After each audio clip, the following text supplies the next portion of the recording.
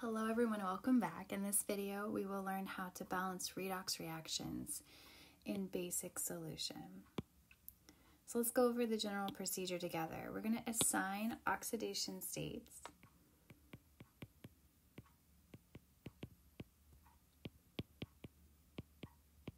to all atoms and identify the substances being oxidized and reduced.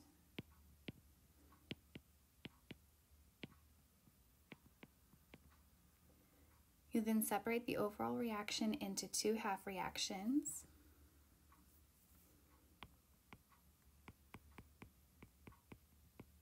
Balance each half reaction with respect to mass in the following order. Balance all elements other than hydrogen and oxygen. Balance oxygen by adding water. Balance hydrogen by adding hydrogen plus ions, and then neutralize those H plus ions by adding hydroxide. To neutralize each H plus ion, add the same number of hydroxide to both sides of the equation. It's really important. Balance each half reaction with respect to charge by adding electrons, and make the number of electrons in both half reactions equal by multiplying one or both half reactions by a small whole number.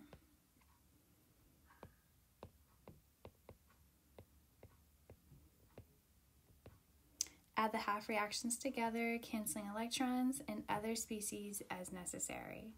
So in our previous video, we learned how to balance redox reactions in acidic solution. And so the majority of these rules probably look very familiar to you if you've already practiced through those problems. The only difference with balancing redox reactions in basic solution is that you need to neutralize the added acid by adding hydroxide. That is the only new rule that applies here if you're working in basic solution. And as I said in the previous video, it just works best by utilizing these rules and applying it to word problems and just practicing it. So let's do just that. Let's balance the following redox reaction in basic solution. So first order of business, always assign oxidation states so you can quickly identify what substance is being oxidized and what's being reduced. And so using those rules, oxygen takes precedence over the group 7A elements, so it gets assigned -2. This species needs to add up to -1, so therefore the oxidation state of chlorine in this species is +1. Remember, oxidation states are not real. It just kind of gives us an idea of how the electron density changes. Now, hydrogen is +1, oxygen is -2. Overall, hydroxide's -1 anyways. So there's 4 of them, so -4, but we want an overall charge of -1. So that means chromium in this case has a +3 oxidation state. So working backwards to figure what that one is. Once again, oxygen's -2. -2 times 4 is -8. So what does chromium need to be? So it adds up to -2. Okay, it needs to be a +6. 6 minus 8 is -2. And then this is a monatomic ion. Its oxidation state is just equal to its charge, so -1. So we see chlorine is becoming more negative, which means it must be doing what? It must be reduced, gaining electrons, right? Because they're negative. And therefore the chromium species here is losing electrons and therefore must be undergoing oxidation. So when we add electrons by balancing the charge on these half reactions, we want to make sure that this makes sense to us based on our knowledge of these oxidation states. So let's go ahead, write down our half reaction. It doesn't matter which one you start with, but find the siblings. So I'm going to start off with the chlorine species. First rule is to balance elements other than oxygen and hydrogen. It looks like we're 1-to-1 for chlorine, so we're good. Then balance oxygen by adding water. So I need to add one water molecule to the right side, so I have one oxygen on both sides of the arrow. And then balance the hydrogens by adding hydrogen ions. So in this case here, I need to add 2 hydrogen ions.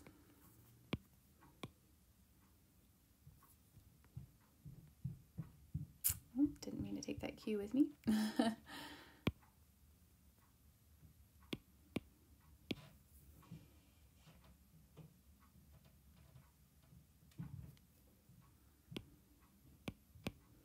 And then,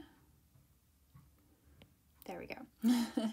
And then, because we're in basic solution, we need to make sure we neutralize the acid, because that's not the conditions we're running this redox reaction in.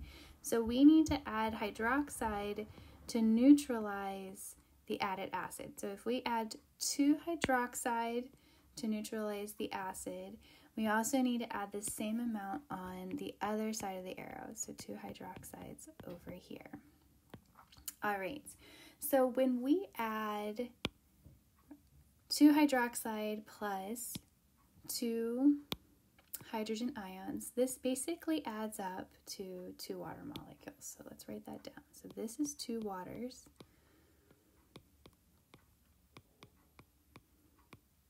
Because remember, hydroxide plus H plus gives you water.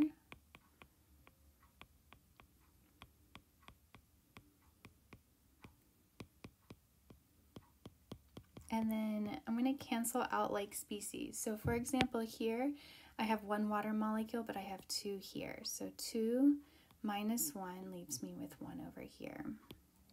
So I'm going to cancel this out, and then I'm going to cancel this out, and it's just going to be 1. So I'll write down what's left over after I've done that. I find that it's easier if you just simplify along the way. Less likely to make mistakes. All right, so we've balanced mass and we're in basic solution. Now we need to balance charge. So on the left side of the arrow, it looks like I have 0, -1, so overall -1. On the right side of the arrow, I have -3, right? So -1 and then -2, -3. I can only balance charge by adding electrons. And remember, electrons are negative. So where do I need to add the electrons and how many? Excellent, I need to add 2 electrons on the reactant side. And also you can just double check yourself. You can be like, okay, I knew that this was getting more negative, so it must have been getting reduced. So yes, it makes sense. The electrons are on the reactant side. I always like to remember reduction starts with the letter R. So does reactant, right? Reactant starts with the letter R. So we've balanced the charge, so now we have -3 and then -3 on this side as well. All right, let's look at the other half reaction, which must be the oxidation taking place. So I will write down the chromium species here, this complex ion, to make chromate.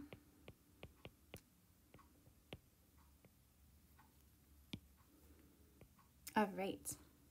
So with this one first, balance atoms other than hydrogen and oxygen. So chromium looks good. Then we want to balance the oxygens. There's 4 here, 4 here. So that's great. Then finally, we want to balance the hydrogens by adding H+. So it looks like we will need to add 4 H+ on the right side, but we immediately need to neutralize it. So we need to add the same number of hydroxides to both sides since we're in basic solution.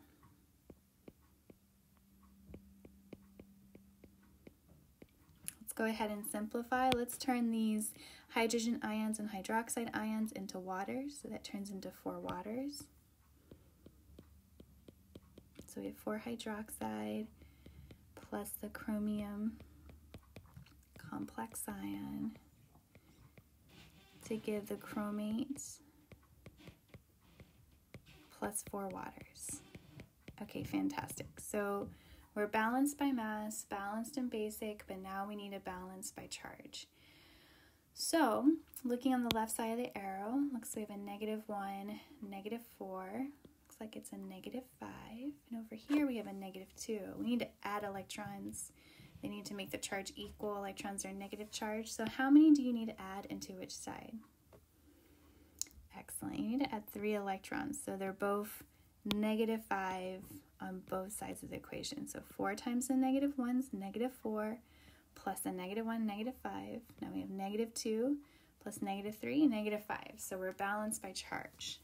Now we need to make sure that the electrons that are being lost here are equal to the electrons being gained. That is not the case here. So we need to multiply both half reactions by a small whole number so that the number of electrons being transferred is the same. So what would you want to multiply this half reaction by? Perfect. You want to multiply it by 2. 2 times 3 is 6. What would you want to multiply this half reaction by then? 3. 3 times 2 is 6. So in this case here, now we're transferring 6 electrons. So I'm going to go ahead and say we're going to multiply by 2 for this half reaction, and we'll need to multiply by 3 for that half reaction so that we're transferring 6 electrons.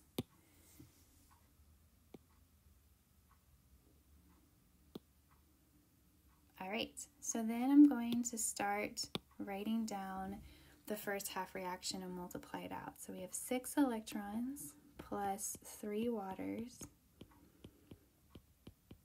plus 3 ClO minus to give 3 chloride anions plus 6 hydroxides. Okay, that's the first half reaction. Going to do the next one. So 2 times 4 is 8 hydroxides plus 2 of the chromium complex ion, 2 of the chromate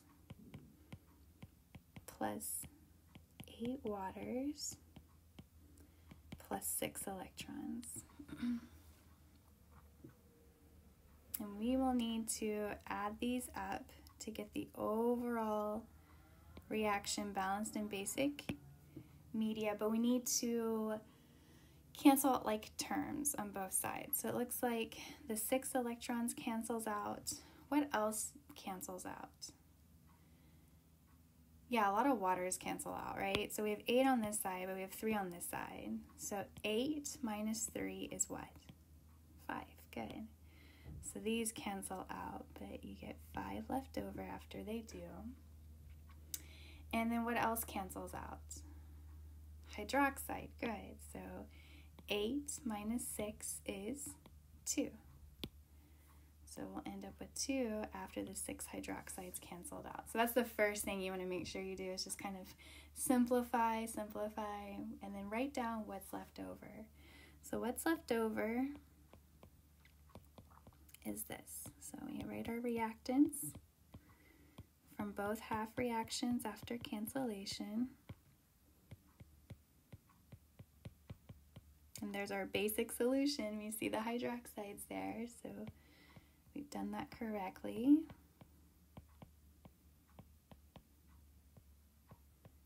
I tend to write a little large, so I always run out of room.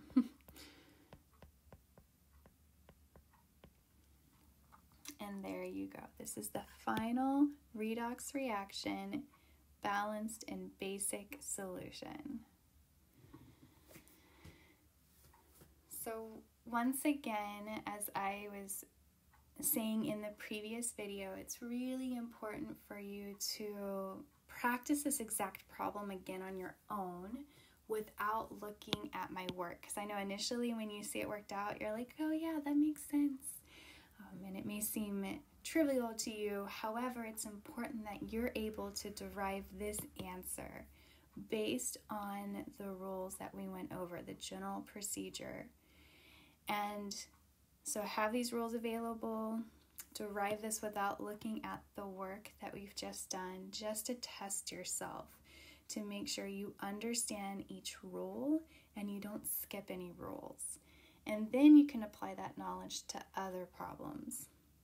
But like I said, I don't want you sitting here and spending all your time making flashcards and memorizing all these rules, you will learn it better through practice. All right. Thank you all for watching, and I'll see you next time.